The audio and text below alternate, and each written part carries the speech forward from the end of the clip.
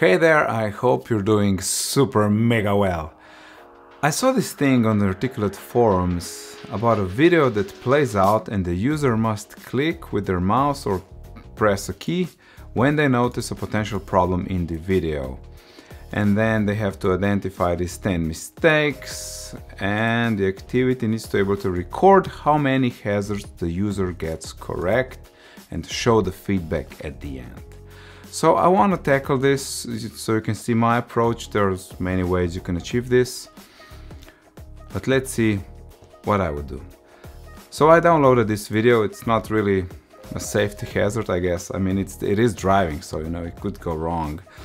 But we have this moving video. I wanted something more dynamic than like just a person typing there.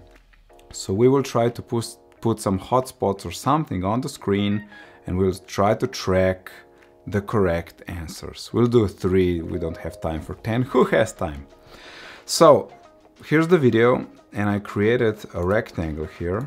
It has a fill of whatever color and 100% transparency, you know, so you can click on it, but you cannot see it because that's the whole point. So let's just preview this to address something else also. So we have the video, and I can click here on the building, and the video pauses, which, you know, breaks the whole illusion of this thing. So we have to address this. When you're working with videos in Storyline, they want to be paused on click. So you can deal with that with a simple hotspot that we will insert now. So we'll put a hotspot over it like that, like nice edge to edge, and put it like that over the video. Now, hotspots are great because the default behavior for the hotspot is they will show the hand cursor on hover. Now, unfortunately, when I was preparing for this video, I stumbled upon a bug where this feature just doesn't work. I don't know, in this version or whatever version, it doesn't work, so there's no hand cursor. We want the hand cursor because we don't want the user to guess where to click when the mouse cursor changes, you know, so you want the hand cursor to be there like all the time. So there is this little trick we can do first, you know, to fix this bug we've stumbled on. We can create a trigger with a show layer, and we don't select the layer. That's the secret here. When user clicks on the hotspot and we press OK. So basically we created a trigger that's invalid, but the trigger still works because now we have the hand cursor and you can click on the hotspot and something should happen, but it doesn't because the trigger is invalid. So, you know, stumbling block number 1, check. Okay, now let's go to our initial problem here. So our rectangle is here, and I created an extra state. It's called visited state, because we want, after the user clicks, we want some sort of feedback that they got it correct. So that's my visited state. I basically just duplicated the normal state, added this check mark icon here. And visited state is great because once it changes to visited, it can't go back to normal or something like that, like selected state. That's why I went with visited. So the next thing is, when it changes to visited, we want to track this. So we do that simply by creating another trigger. We'll say adjust variable, mistake 01 to value true. We could say when user clicks on the rectangle, or we could say when state changes to visited. Both approaches are fine. Let's go with click, you know, rectangle 1, and let's just rename it to mistake 01 so it nicely matches with the whole variable thing we have going on. So we have when user clicks, mistake 01, we're gonna change this variable to true. And what's great about true-false variables, again, you can only change this to true once. If this thing repeats, if user clicks 100,000 times on this object, the variable will still be true. So that's great. So this is us tracking this particular hotspot here, or this particular mistake. So let's also count that to our total score. So let's create one more trigger.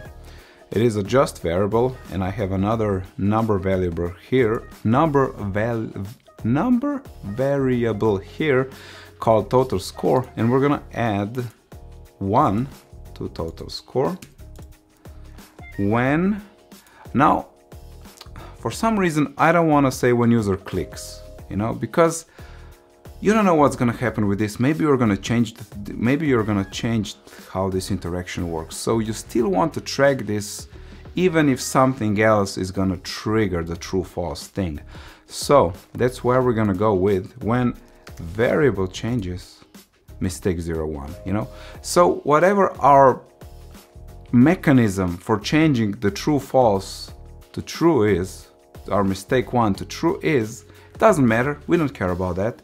We're gonna add 1 to total score when this variable changes. And because it goes only to true, it changes only once, which means we will add value 1 just once. Okay, so we're almost at the end of our trick here. We're gonna add value 1 to total score when mistake 1 changes, and that's when this goes to true. And in our case here, I set it for, I think it's like 2 seconds, from 2 to 4. You know, when you're working with the interactions like this, you probably want a bit of space, so user A has the time to click on this thing, and B, maybe, you know, Storyline doesn't really load videos that super fast, and maybe the timeline like really starts at 1 second because the video loaded a bit later. So you don't want to miss this window when user has to click on the item. So that's why I went with 2 seconds here, from 2 to 4. And I think there's like, yeah, this yellow sign here. Let's add 2 more just to, you know, finish our experiment here. I'm just gonna remove the hotspot so we can get a better view, and let's go forward. And we want the users to click on the, just waiting for this to refresh the view. Okay, we want this bus. Okay, so let me paste it here.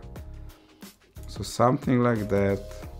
So, you know, we're gonna catch the bus in this window here. Yeah, that maybe a bit forward like that.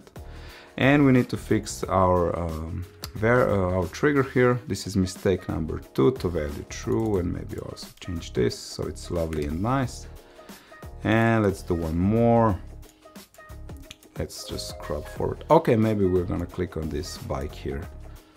Move it down. Okay, just let's see. Oh yeah, that. Oh, they're passing us. Okay, so they're quite fast.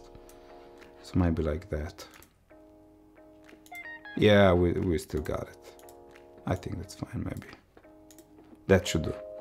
So, which means we need to fix 1 more trigger, mistake number 3 to value true. Let's rename this so it's nice and lovely.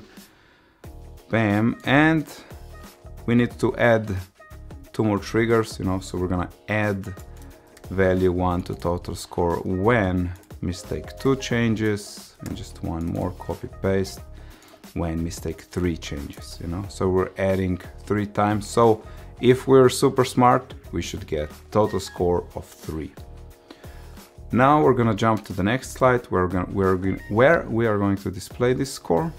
So it's we can just say like score and total score. Just like that, just for our video here, this is more than enough. Let me just double check total score. Yeah.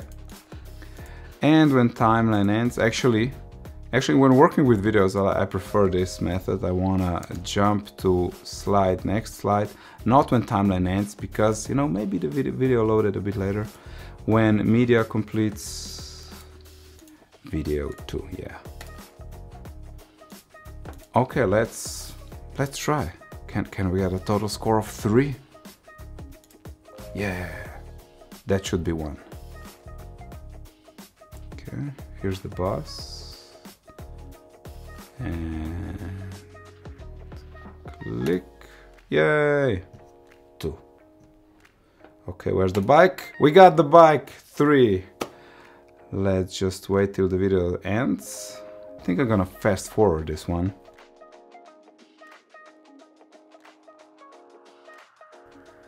Yeah, score 3. Amazing, we're so good. Anyway, that's my approach. Also, I think, you know, using the true-false variables, you have more details that you are able to track, you know, for each question if user got it wrong or correct. Or you can just track the total score, like in this case here. Anyway, hope this was useful. Take care, and I'll talk to you in the next one.